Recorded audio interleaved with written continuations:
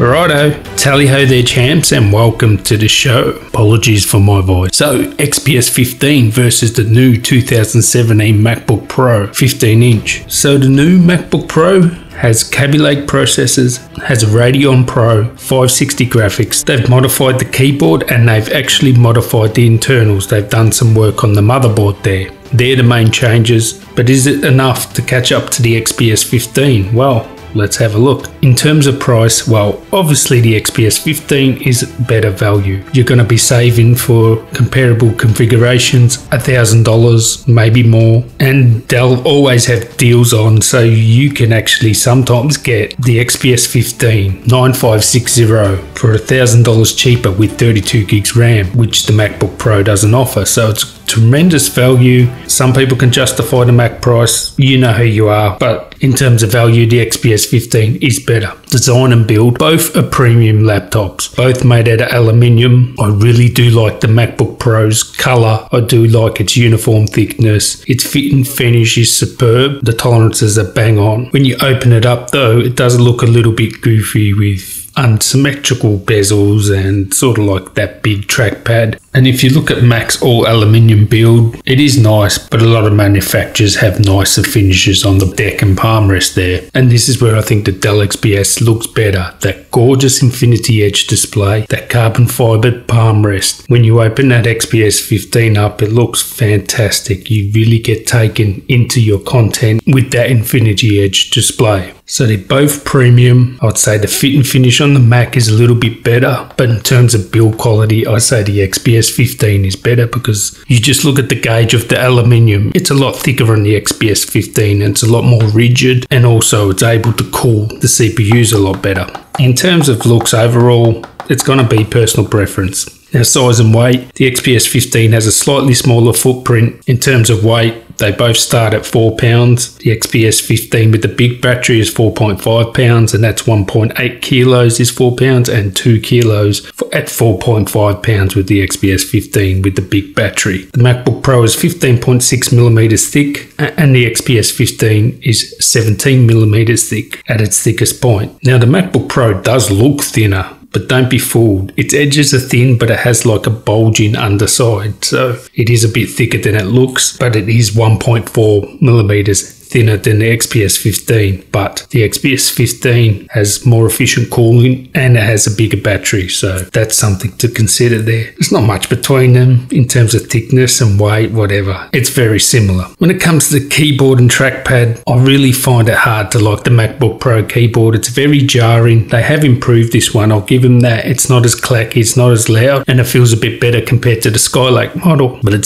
does still feel jarring. What you don't want to do is use a keyboard like the Surface laptop and then go to the MacBook Pro. It's a night and day difference there. The XPS 15 isn't the best keyboard in the world, but I think it is better than the MacBook Pro. It just has more travel, it just feels better on the fingers, and overall it is a better keyboard in my opinion, but this will be personal preference. Trackpad, the MacBook Pro has this enormous trackpad. The downside to it is you will trigger it off with your palms, thumbs when you're typing if you're a little bit heavy-handed. If you're light and you sort of got like a ninja typing style, you probably won't activate it, but I activate it and still a lot of people activate it. There is still some issues with the palm rejection there, but in terms of tracking, it is the best, and its click is the best too. The XPS 15, as good as it gets on Windows, it's not that far behind the MacBook Pro. Again, this could be personal preference too. In terms of ports, I think I have to give this to the XPS 15. Full-size HDMI, SD card slot, 2 USB Type A's, Thunderbolt port. It is 2 times, so just remember that. But all in all, it has basically everything you need. And the MacBook Pro has all Thunderbolt ports, which can have advantages. You have to ask yourself, are you going to connect to multiple 4K monitors and Thunderbolt DASs and stuff like that? But if you do not do that, the XPS 15 has better port configuration and you won't have to be living in dongle hell. You will get used to using dongles, but it does annoy me using the Mac. Now, in terms of sound, the clear winner here is the MacBook Pro. It does have better sounds, probably one of the best on any laptop. The XPS 15 does have decent sound, but it's not as good as the MacBook Pro. An easy win for the MacBook Pro there. Now, in terms of display,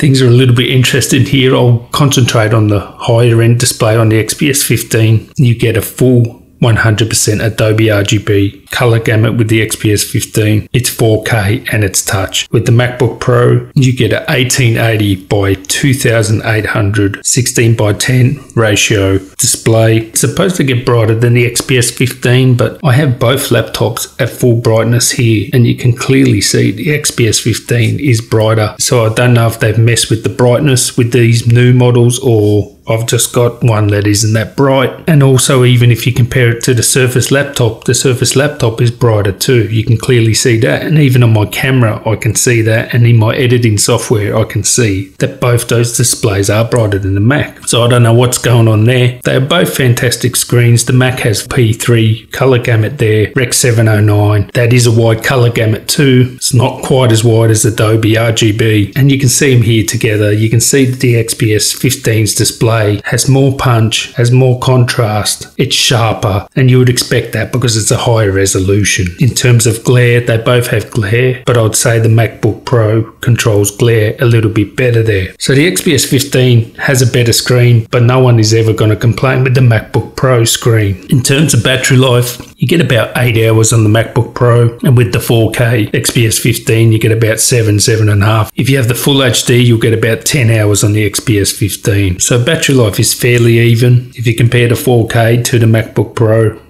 Pro will get you half an hour, 45 minutes longer. But if you do anything like open Photoshop or something like that, for some reason the Mac really does start chewing the battery a lot quicker. In terms of performance, they're both similar hardware now. They both have 7th generations 45 watt quad core i7s. You can get the 3.1 gigahertz model with the MacBook Pro. Do not get the 3.1 gigahertz. Just stick with the stock CPU on the MacBook Pro because it does throttle, because it does get warm. It gets up to 100 degrees and you will not get the full boost performance out of these processors unless you're doing single thread. If you're taxing all cores, it is gonna throttle. Now the XPS 15 can sustain its boost up to 3.4 gigahertz pretty much indefinitely, so it does perform a little bit better just because of that. If you're doing synthetic benchmarks, there's not much difference because the benchmarks aren't really that long enough to make the CPU throttle. The XPS 15 has a GTX 1050 4GB model, 50 watt TDP. It is more powerful than the 4GB AMD Radeon 560 graphics card there. The GTX 1050 is more powerful, so you're going to have better gaming. You also have better video editing performance, especially in Premiere Pro. Both of them can play 4K content back, no problem, but when you apply color correction and a LUT to your 4K video in Premiere, you would have to drop the MacBook Pro down to half to get the same smooth playback as you do at full with the XPS 15. Now video encoding time, it literally takes nearly double the amount of time to render in Premiere Pro with the MacBook Pro versus the XPS 15, and that is true in Final Cut 2 unless you are using H.264 or a codec supported by QuickSync, which I will demonstrate in a future video, so stay tuned for that. Now in Final Cut Pro, it's not necessary to drop the quality down there. You will get smooth playback with color correction applied with 4K content, but just remember, even if you do use Final Cut Pro, there's going to be times when you want to use After Effects or DaVinci or something like that, and the XPS 15 is just going to perform better because it can maintain those clock speeds for longer and it has a more powerful graphics card. And also you can get 32 gigs RAM, and I can easily max out the 16 gigs RAM in the MacBook Pro. Of course, any modern operating system will manage the RAM properly so you don't run out of RAM, but I'm easily getting up to the maximum allowed RAM for each app. So the 32 gigabytes of RAM is really important if you're going to be video editing.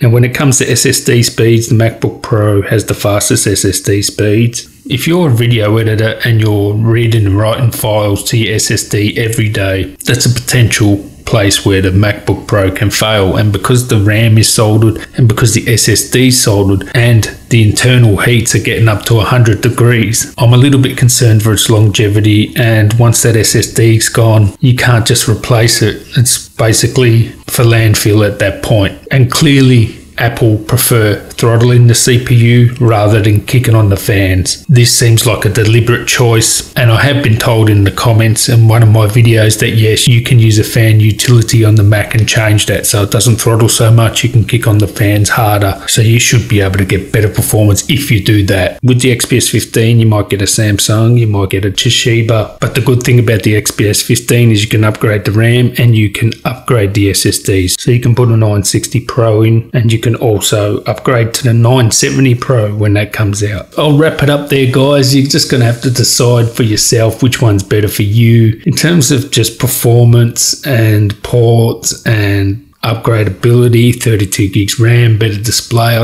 I can't give the win to any other computer than the XPS 15. You may have some reasons why you need the Mac, and yeah, sure, go for it, but the better computer is the XPS 15. So if this video is helpful, give me a thumbs up there. I've got lots more tech content coming soon, and watch out for the Premiere Pro versus Final Cut Pro. You'll be surprised with the results with that one. And until next time, guys, tally ho.